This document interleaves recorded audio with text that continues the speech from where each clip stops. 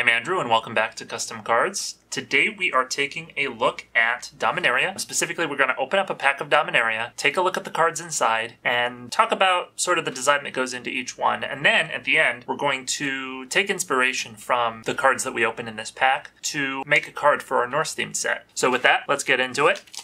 I have a bunch of Dominaria packs, so I thought this would be a good opportunity to crack one open.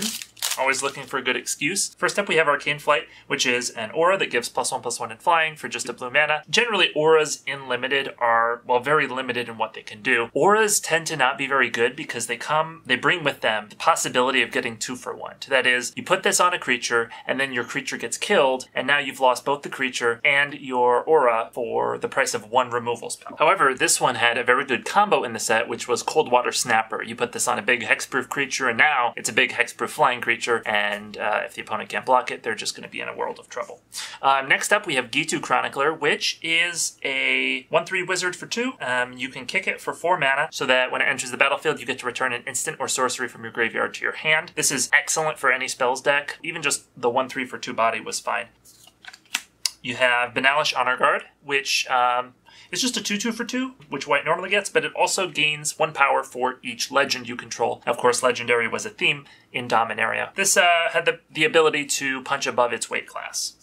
Dredge Sentinel is probably one of the worst commons in the set. A 2/1 for 3 is bad stats, and paying 3 to give it indestructible and tap it was just not going to do very much. I think I did see one game where these guys were pretty scary. My opponent was going really wide, and I couldn't deal with all the creatures. And it didn't matter if I blocked this guy because it would just regenerate. I guess you could make a deck where it was okay.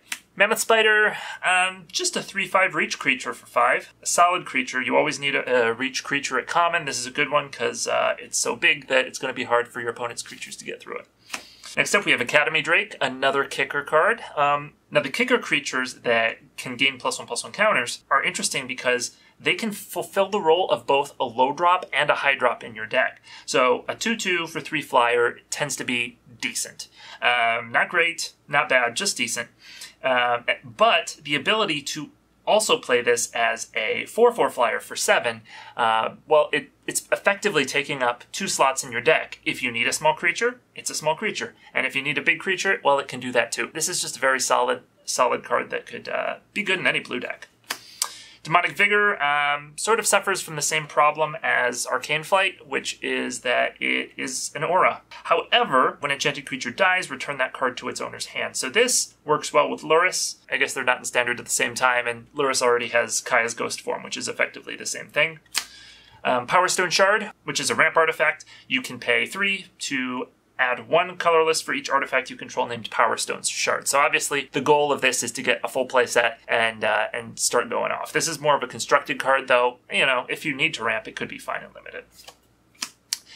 Here we have our first premium common, which is Shivan Fire. It's just a 2 damage to a creature for 1 mana. If you kick it, it can deal 4 damage instead. It's very good. I would take these early and often.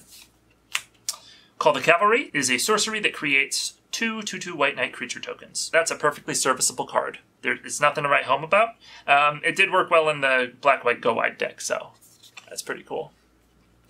Ooh, we're on to the uncommons. We have Time of Ice. Okay, so it's a saga. When it enters, and on the second chapter, you get to tap target creature an opponent controls, and it doesn't untap for as long as you control Time of Ice. Then the third chapter is return all tapped creatures to their owner's hands. So this is actually card disadvantage because you're spending a card to not actually gain any lasting benefit, which doesn't necessarily mean it's a bad card. It just means it is card disadvantage. This type of effect, Frost Breath effects, things that tap down and or bounce creatures, are called tempo effects, and they are most effective in a deck that is looking to close the game early. So you get out a couple creatures. They don't even have to be good creatures. They just have to have a couple or 3 power. Then if you tap and bounce all of your creatures' blockers and keep hitting them every turn, they may just not be able to recover. So this was for a tempo strategy. Juggernaut, 5/3 for 4.